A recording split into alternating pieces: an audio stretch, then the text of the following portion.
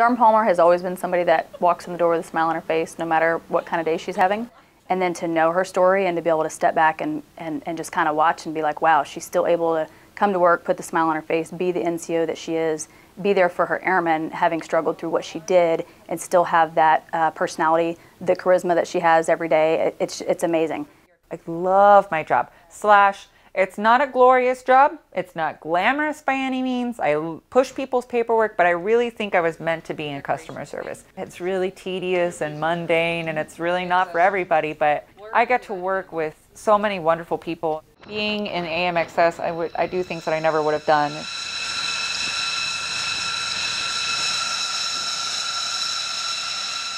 I never thought I would get cancer. I still didn't understand how serious it was. Even just talking about it was like, oh yeah, cancer. Like it wasn't, I still don't understand the gravity of that word.